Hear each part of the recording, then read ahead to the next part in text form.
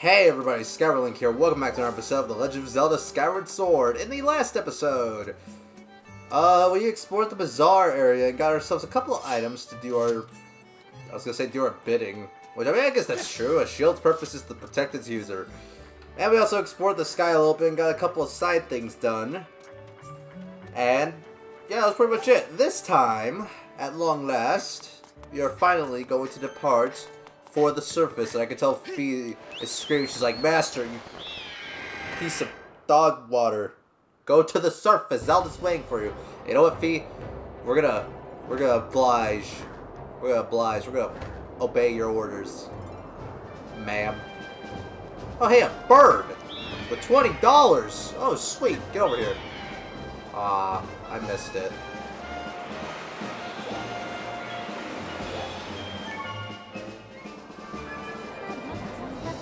Master Link, observe. The green pillar before you is a column of light. It marks the point at which you can descend to the surface. I am currently on top of it, ma'am. You can confirm your current location on the map. Please see where you are in relation to Skyloft. Yeah, that's where I am. It appears that you'll be able to reach the surface by passing through the portal in the clouds at the column's base. Indeed. So I should be going down to where is it? Hold on, let me back up a little bit. We're experiencing some technical difficulties. Fee, getting a little troublesome. There it is. There you are. Alright, without further ado, let's go to the surface.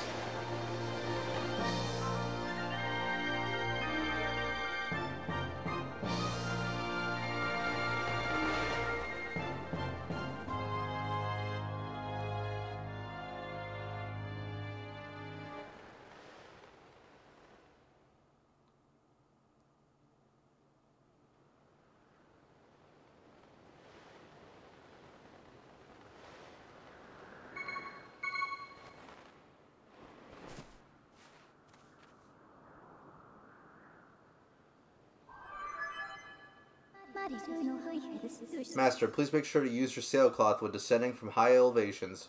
Failing to do so has a high probability of resulting in injury. I took the liberty of deploying the sailcloth for you this time, but in the future you can manually engage it by pressing ZR before landing. Master Link, we've arrived. This is the fabled surface that has long been a part of Skyloft legend. By my calculations, you are currently positioned in a location known as the Sealed Grounds.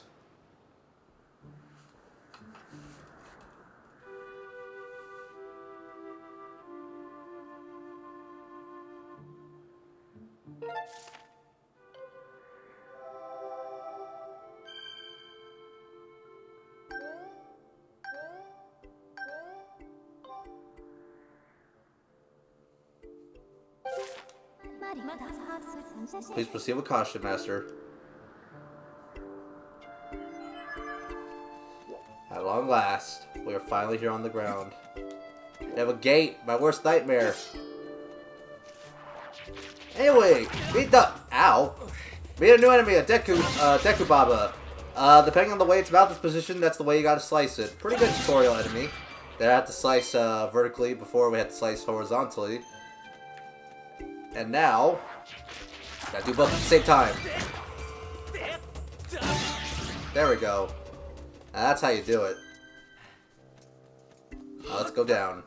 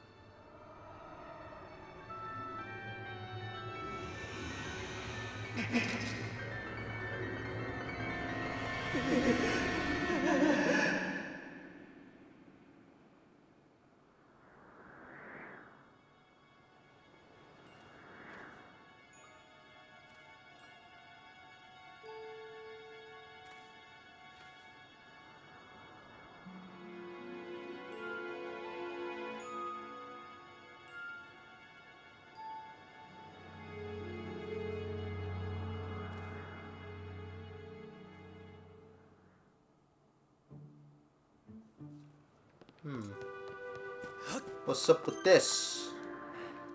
Nothing to do there. What do you gotta say, Fee?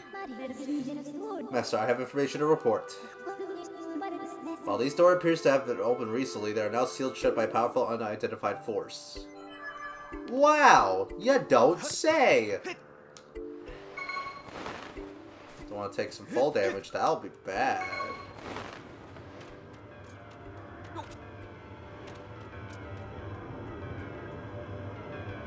Young one, child of destiny, descended from the sky.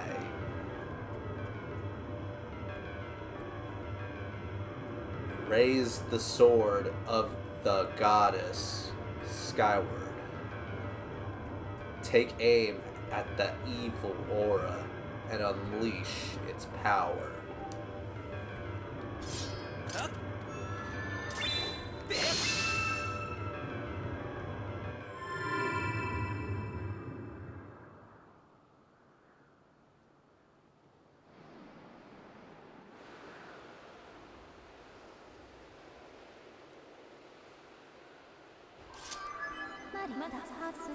Master Link, I am sensing a change in the area that was triggered by your Skyward strike. I have also detected an aura that correlates closely to your sailcloth. I surmise this aura belongs to Zelda. I can lead you in the direction of this aura through the process known as dowsing. Would you like me to explain the process to you? Please! As you wish, Master. Dowsing is when I detect the presence of an aura of something you wish to search for using the tip of the sword. The nearer you are to an object emitting the aura in question, the stronger the response will be. This response manifests itself through vibration and sound. The direction of the object emitting the aura is indicated by the purple pointer you see.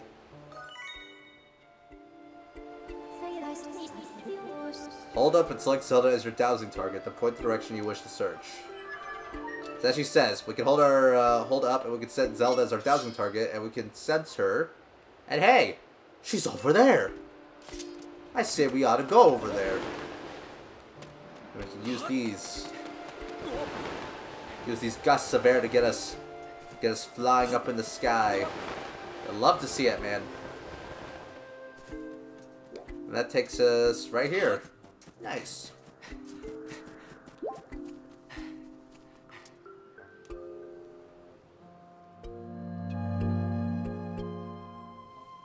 Now the seal's gone.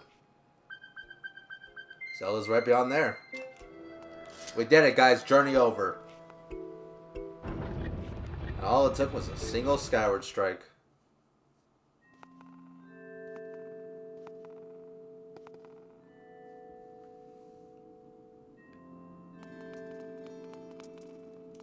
Welcome to the sealed temple.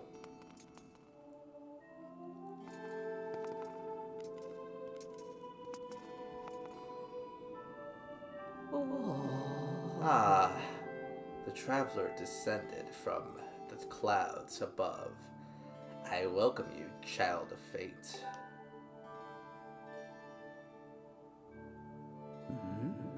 Tell me, what is your name? Link? Ah, Link. Good. Very good. Since you have already gained control over the sacred power that fills your sword when pointed skyward, the Skyward strike is yours to command. It is proof that you are fit to bear the blade you carry, the goddess sword.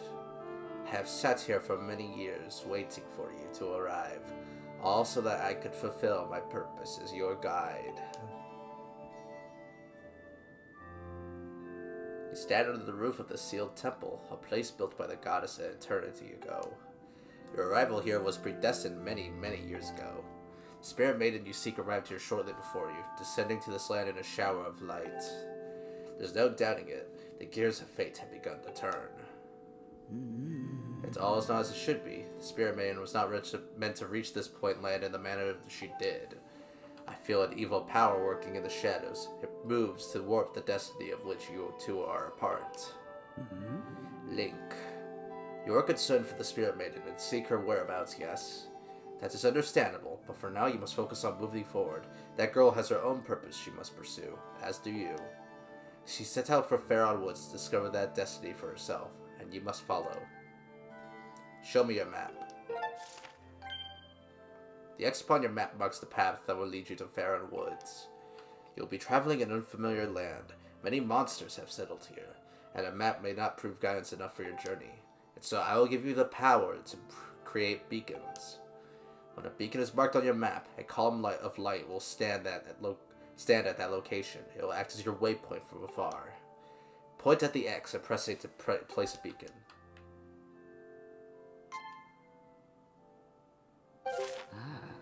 Though you cannot see it from where we are, a beacon stands outside to guide you.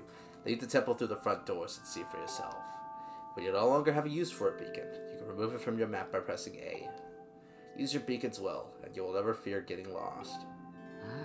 Go now. You must head into Faron Woods and chase after the Spirit Maiden, the one you call Zelda. On your way out, take the contents of the treasure chest within this room. What you find there should prove useful to you on your journey.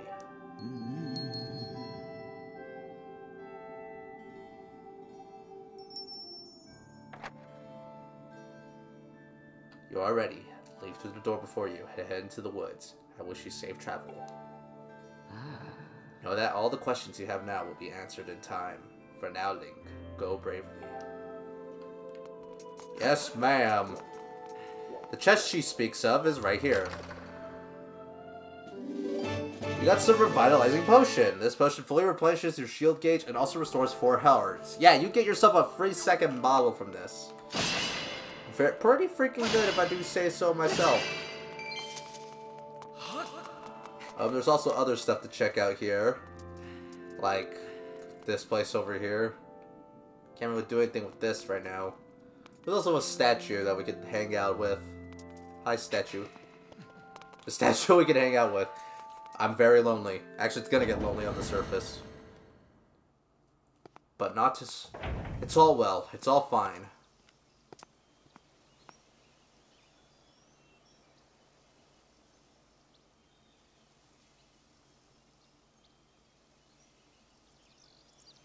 Hey, there's our beacon.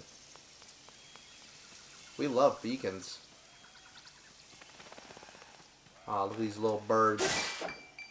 Look at some grass. Give me that 1 rupee.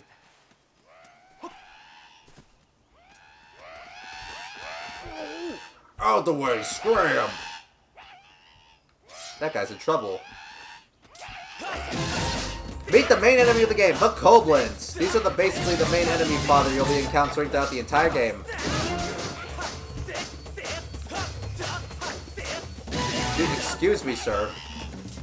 Oh. Want some more, eh? Ooh, thanks for jumping in there to rescue me, bud. Just who were those red pests? I did not expect to run into a pack of them in this peaceful forest. Same goes for you. This is the second time I bumped into one of your kind today. I tell you, all sorts of weird things are going on lately. I owe you big for taking care of those guys, so let me tell you something fascinating.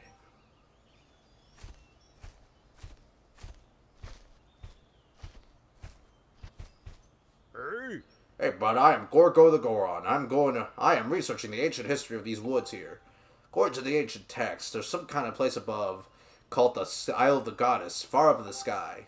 Apparently, these old statues serve as landmarks for those traveling up to the sky or down from this Isle of the Goddess's place. If you find one, be sure to examine it and keep tabs on the number of landmarks. They are rumored to be quite useful. Supposedly, this statue is special, as it is said to have the ability to activate all the other statues.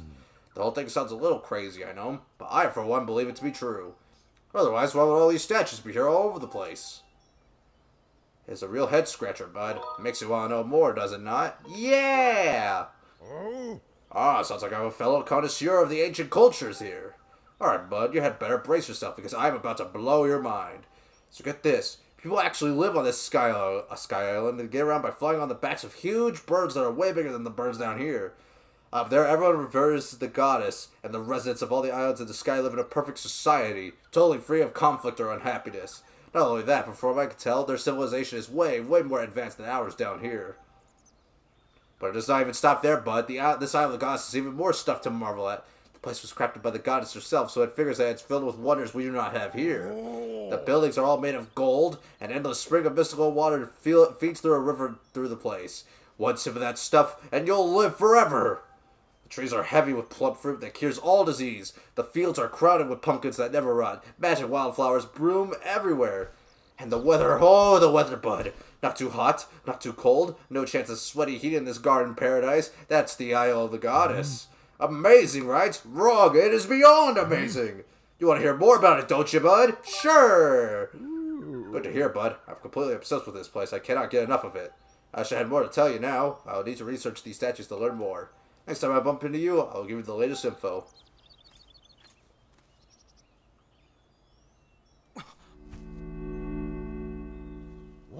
Whoa! What in the world just happened? Did you use some kind of magic? The statue reacted the moment you got near it, bud. How crazy is that? I have to examine this statue further, bud. Who knows what I might find out. Very interesting. Very interesting. Give me that. Let's see. Before moving forward, I do recommend you go up here, climb this vine, and go through this little cave. Because there's this log here. You push it down, and I have a little bit of a shortcut. Ain't that lovely?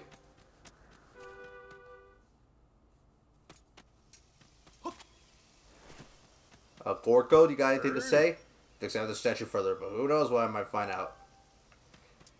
It is as Gorko says, we check the statue, we can actually return to the sky anytime we want. Be sure to check these statues, as they can be very helpful teleport points.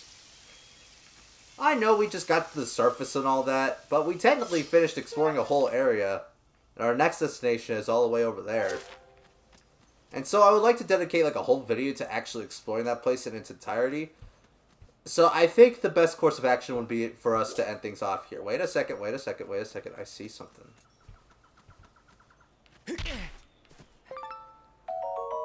You got a woodland rhino beetle. Collectors often polish the hard carapaces of these carapaces of these beetles to make them tougher. It's the strongest of all insects. That's another insect for the collection. Alright. So that being said, we finally descended upon the surface here in the sealed grounds, and we met an old woman who told us that the wheels of fate are turning and that Zelda is beyond here, but she has her own path. And so do we. And also we met one of my favorite characters in the game, Gorko the Goron. I love his enthusiasm for the ancient arts. So that being said, as we stand in this beautiful alcove, I think we're gonna end things off here. Next time on The Legend of Zelda Skyward Sword, we're going to be going deeper into the land, off to a place called the Faron Woods. See you guys then.